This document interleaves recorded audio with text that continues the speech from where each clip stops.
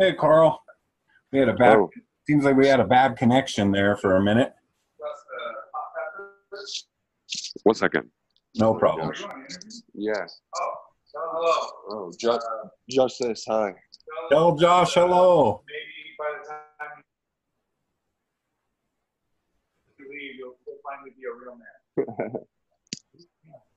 It says after I'm leaving, I finally be a real man. Well, tell him hello and salute to him. All right. Well, Josh, salute to you. I won't keep you too much longer, Carl. I wanted to ask you a few things, and I got a few fan questions. So Yeah, sure. you said that the rule set in Sweden, there's no kicks or knees to a grounded opponent.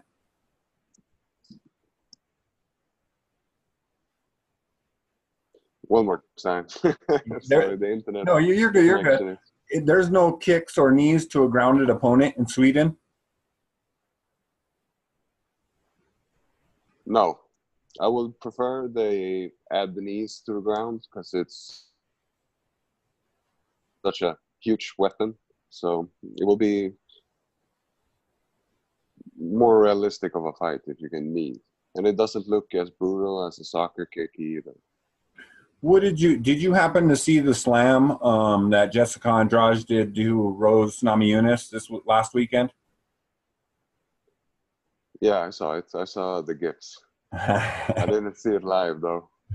Do you? I mean, that's a legal move, but there's been a lot of debate about that. Do you have a theory as to why so many people are kind of shocked by this? Uh, I don't know why they're shocked. It's a part of the game. If you get slammed, you can get knocked out. Yeah, and we've seen, It's a weapon to throw. So and it was perfectly legal under the rules. yeah, yeah. As long as you're not spiking them, right? Hmm.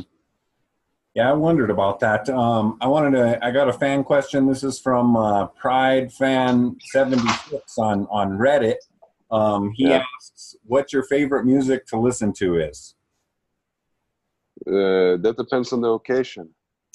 Like I've started listening to metal recently after Josh influence, but I listen to various kinds. I listen to hip hop, reggae, like you know. I train with mostly like people from African descent, so it's a lot of like reggae beats and stuff like that to get rhythm in. I train to salsa, but uh, when I'm by myself and just want to lift weights and get a good workout in, it's probably like metal and old school rock. There is a lot of Swedish metal, right? I mean, being so close to Norway. Yeah, a lot of metal in Sweden, Norway, and Finland. What about hip Probably. hop? A lot of hip hop there? Yes, I'm from the suburb in Stockholm, so there's quite a few rappers, and I've been in their music videos and stuff like that too. I would love to hear some Swedish hip hop. I don't know if I've ever heard any before, so I'm gonna have to check some of that out sometime. You know? Oh, there's a bunch of videos on YouTube where Americans and British guys react to Swedish hip hop. So yeah, most of them give positive feedback. All right, I'm gonna have to check that out. If you could live anywhere in the world, where would it be?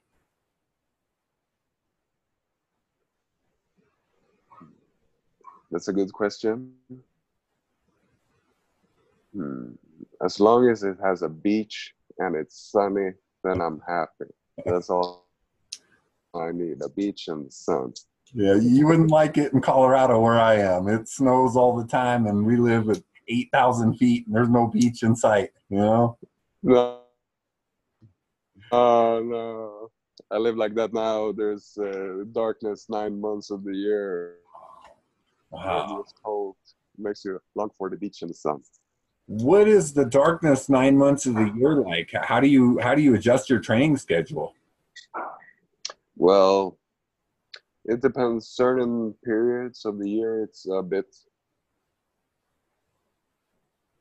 tougher, and you feel like more easily more depressed, because anxious. But you have to fight your way through it, and as long as the body is like healthy and not getting sick, then you can push. But a lot of people get sick when there's like dark, cold, ride the subway everywhere. Always somebody's coughing. So you gotta keep on extra eye out for infections and inflammation in the body, and really listen to it. Why is that, Karl? Is it not enough vitamin D? Why are people getting sick? It's probably vitamin D, but also like bad habits and people, but mostly lack of vitamin D, I think, actually. So do you take vitamin D as a supplement? I do, but I always try to go out to my balcony and get some light, whether it's cloudy or not, just to get like the rays into the body, and it works. It makes you feel better, even though it's good to. It's sometimes real cold, but it's good to press yourself to get out there. Right. See, I would love that myself. I'm a sky watcher. I love to watch the stars and the planets and stuff. I would. Oh, cool, man. I'd be in heaven there, you know. Yeah. It seems like an awesome place. Tell me about your gym in Sweden, the Pancrase gym. How long have you been training there? So the Pancrase gym I've been training there for 10 years. So it's the oldest MMA gym in Sweden. It was started by my coach, Omar Buish, in 1996. He used to fight for Pancrase in Japan. So that's why it's called like Pancrase Gym Sweden. So mostly all fighters from Sweden have somewhere or some time in time trained there or passed through. Wow. So it's a good gym. It's a small gym. We're like a small family. We're not that big, but everyone is trying to help each other and push each other to the best they can be. We have guys competing in PFL. You have them in UFC, Bellator. We have the one FC, the welterweight champion, Sebastian, there. So there's a lot of good guys there. Still a small gym, but we're a family. Did you ever consider fighting in Pancrase, or is it just not enough competition with the heavier weights there? I haven't got the opportunity, so I can't know for sure. But if I get an offer, and could represent Rizin there, why not? Yeah, I like to fight in Japan. So. Yeah. It seems like would you describe the crowd as completely different than anywhere else that you fought? The crowd in Japan?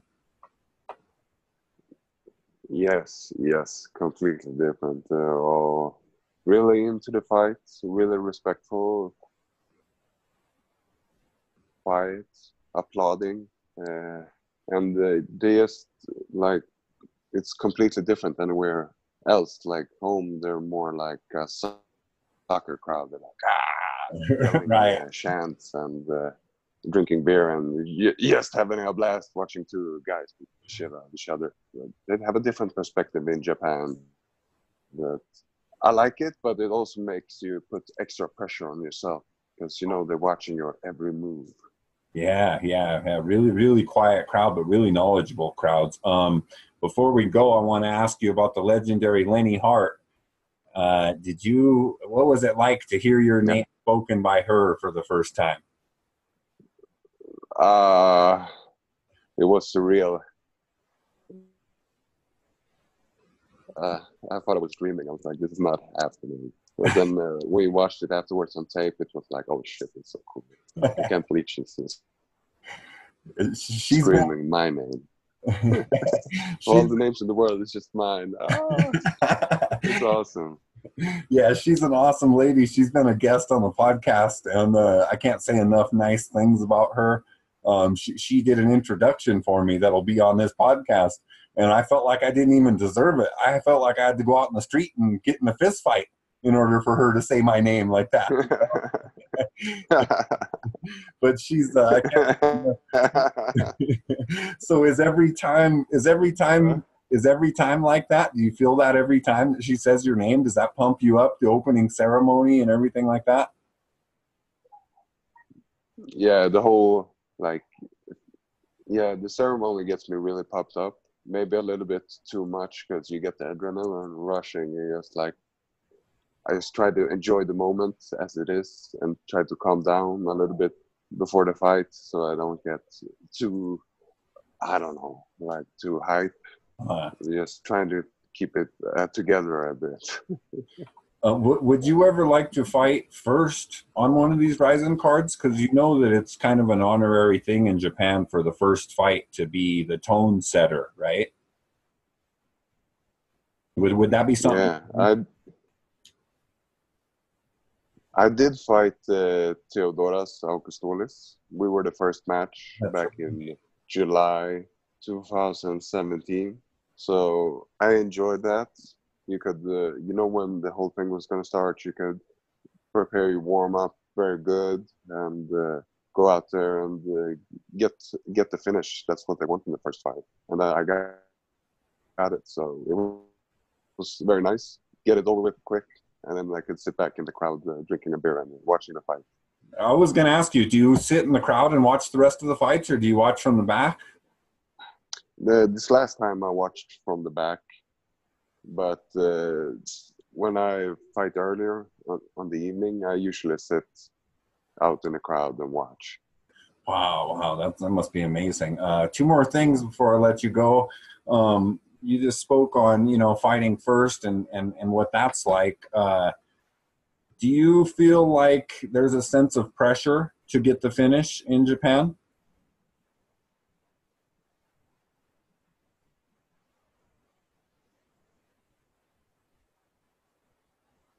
Did you catch that? I really want to prove myself when I'm in the Rizin and fight to the best of the abilities. And I feel I can do much better than I have performed, but that's also me as a perfectionist. But sometimes you just got to give yourself a pat on the shoulder and say you did a good fight too. Well, I think I speak for fans across the world, Karl, when I say that you're one of the most entertaining fighters, and I hope Rizin continues to bring you back.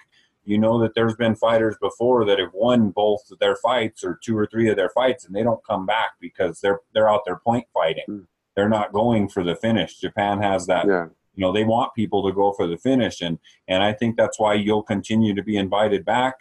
And you're one of the first people that ever fought in any of the Rizins, and so I speak for everyone. I think all the Rizin fans across the world. When I hope that we see you fight there many, many more times, sir. Thank you very a lot. That means a lot to me. And I can't wait to see when you have another fight booked. Hopefully we could do this again, either in the lead up to the next fight or after you fight again. Yeah, hopefully I get a fight soon so we can get at it again. Well, I'll make sure the fans are pushing for you, Karl, because you deserve it, and I believe that you're one of the most talented and up-and-coming fighters in Japan and worldwide, to be honest with you. At the light heavyweight division, we spoke about the UFC. It's kind of thin. I mean, there's not a whole bunch of great light heavyweights in the UFC currently.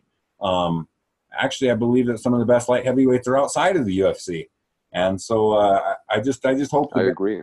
I hope the best for you in continued health, and I hope. How much longer are you training out there?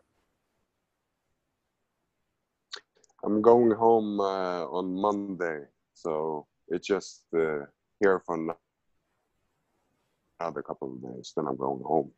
All right. Are you excited to go home? Yeah, it's nice abroad, but it's always a special feeling coming home when you've been away for a while. Are you going to be going home with bumps and bruises and getting your ass kicked from Josh? Yeah, Josh has kicked my ass all week. Last week. Well, thank you so much, Karl. I really appreciate it. I really appreciate your time. I'm humbled and thankful for your time, and I hope to have you on again. Thank you. If you need anything, you please let me know, and I'll do what I can. You. And thank you so much, sir. Salute. Thank you. Have a nice day. Take care.